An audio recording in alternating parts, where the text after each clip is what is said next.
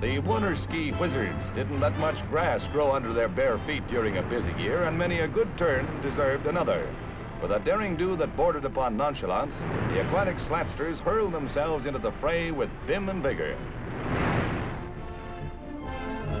It was the year of the big spool lash and the year of new fame for Stanley Sayres of Seattle. In his Slo MoShun IV, Sayres was clocked at 185 miles an hour on the downwind leg of his record-breaking run on Lake Washington.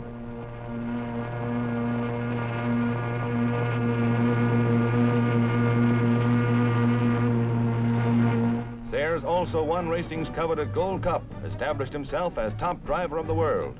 His feats lured England's famed John Cobb to his death. In his jet-powered Crusader, Cobb set out on Loch Ness in Scotland to better Sayres' mark, an attempt fated to end in tragedy. Cobb raced through the measured mile at over 200, and then as the horrified crowd, his wife among them, looked on, disaster.